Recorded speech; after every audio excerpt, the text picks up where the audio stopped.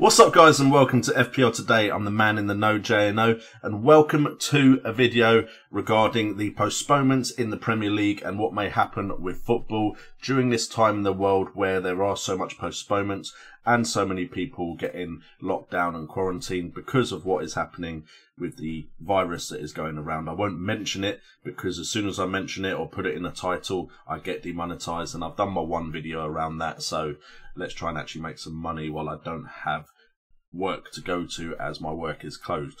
But before we get into this video around the postponements and what transfers I'm planning on making for Gameweek 31 where there's no games, a quick word from our sponsors, OneFootball. OneFootball is the perfect app to stay up to date with the football news around the world for anyone that needs the news on the go on their Android or iOS device. Right now, it is basically about keeping you up to date with when football games may or may not be being played and around some of the information that will also be in this video. So go and download the app, top link in the description down below, and let's get on with the video. So, UEFA met on Tuesday, like I said in my previous video, and the Premier League discussed what they were going to do on Thursday, and here I am to give you the update on what could be happening with both of those and what the Fantasy Premier League are planning to do, and then what we can do in reaction to all of that.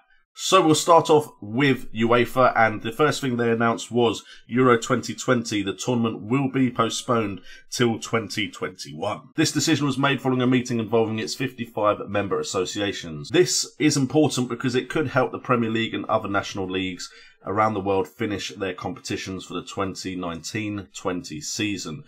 CONMEBOL, the governing body of the South American footballing leagues, have also followed suit by announcing this summer's Copa America would also be put back a year. The UEFA statement, and I won't read the whole thing because it was rather long and it didn't have that much that we necessarily needed to know. This move will help all domestic competitions currently on hold due to the COVID-19 emergency to be completed. So there we have it. At the moment, UEFA plans to finish things like the Champions League and allow national leagues to finish their competitions, and Euro 2020 will now be Euro 2021. UEFA have also announced that they will lift restrictions on exclusive calendar slots, so domestic games could be now played in midweek and Champions League ties could be played over the weekend, whatever they need to do to actually see these games completed. And rumours have also circulated, but this wasn't announced by UEFA, that the Champions League could see its climax happen over a couple of days as they get the semi-finalists all to play at one venue, and then the final also be played in that venue over a short period of time to get the competition finished. But that is just a rumour. As far as the Premier League is concerned, the Premier League has extended the postponement of games. Premier League and all professional football in England will see matches postponed until the end of April, but plans are still to finish the 2019-20 season. And as far as Fantasy Premier League is concerned, that is everything up until Game Week 35 that will be affected. The FPL's response to this was to keep the game week deadlines as they are despite no matches being held, so all the deadlines are there for you to make your transfers and carry transfers over into.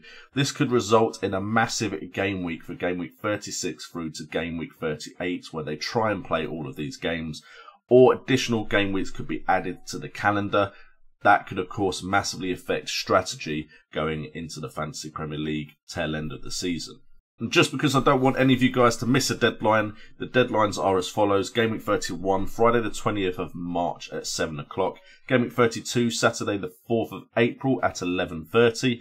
Game Week 33, Friday the 10th of April at 7. Game Week 34, Saturday 18th of April at 11:30. And then Game Week 35, Saturday 25th of April at 11:30. So if you want to make transfers, make sure to make them before this deadline. And also potentially this could be something we need to know if we do try to strategize or try and predict what may happen with the Premier League after this postponement is over. So let's actually talk Fantasy Premier League quickly. This is my team currently. As you can see, we have 2 Wolves players, 2 Liverpool players, and we were trying to bring in some players that would be involved in blank Game Week 31, just to make sure we had enough players to see us through it. And my strategy after that would be to use my chips to make the most of Game Week 32 onwards. Of course, that has massively changed now due to what has happened in the world and the postponements of games.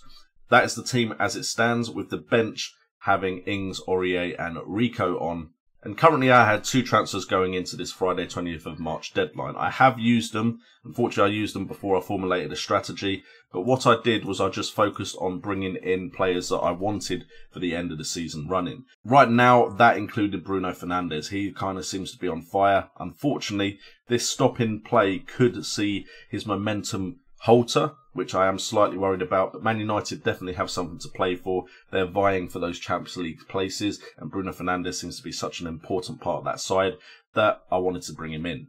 Also, McNeil comes in for Perez because Perez was just taking up a slot, and I think having that many Leicester City players wasn't really helping me out that greatly. So McNeil comes in as well for the tail end of the season, and otherwise the team stays unchanged. This allows me for Gameweek 32 to not make a transfer and just hopefully wait and see what happens as far as announcements. So Gameweek 33, I may do another 2 transfers and then carry over from Gameweek 34 to 35. So I also have 2 transfers in Gameweek 35. Now my plan is to assume that there may not be a blank game week anymore. Now that is an assumption on my part and it could be false. But I imagine they'll try and get these games done as quickly as possible if there is a chance for them to get the games completed. With that being said, I believe there will either be a lot of games in Game Week 36, 37 and 38, which would make them big bumper game weeks, and then potentially I could use my wildcard free hit and bench boost, potentially not using my triple captain if that is the case because of all of this, if that is what they go ahead and do. But with all my chips in place, these transfers don't necessarily matter if that is what they do go ahead and do. And again, if I do need to wildcard, again, the transfers won't matter. But what could also happen is additional game weeks, maybe game week 39, 40 and 41 could be added. Enough game weeks so that they don't have a mass of games in game week 36 to 38. But again, I still don't think there will necessarily be blank game weeks unless they do try and just carry on from where they left off and do as many game weeks as they had. But I really think they will try and rush through the games as quickly as possible. So I don't think there'll be a blank game week. I have all my chips in place. So right now it's all about bringing in players that I think have a good run of fixtures with the fixtures they have left to play. Unfortunately, it's not as easy to find out that anymore because if you go on most websites, they don't show you what game week 29 and game week 30 would have been, which is slightly annoying. But with my wildcard in play and with matches potentially not going in the order that they would have gone in anyway, I think I'm sitting good if the league does continue. If the league doesn't continue, it is a shame I didn't get to use my wildcard and my chips, but that is the way it is. So guys, thank you so much for tuning into this video as always. You guys voted in your masses as well regarding what you wanted me to do with the channel during this time, and most people went with news and football updates. So that is what we will do on this channel. On Twitter, it was voted that I do Football Manager or gaming in general. We might, if I am able to, look at doing that on Twitch. I may leave a link to my Twitch in the description down below because I don't have work to go to for at least 2 weeks now. So we'll see what happens with that. Go and check out my Twitch if you are interested in watching me stream. But there's no promises around that. Need to speak to the missus first, see if that's all right. But thank you, of course, for tuning in and staying tuned in to this channel. Hit that subscribe, that like and that notification bell, as well as checking out OneFootball, who have sponsored the channel and has helped me out a lot during this period. I've been JNO. This has been FPL Today. And remember, it's all about the game.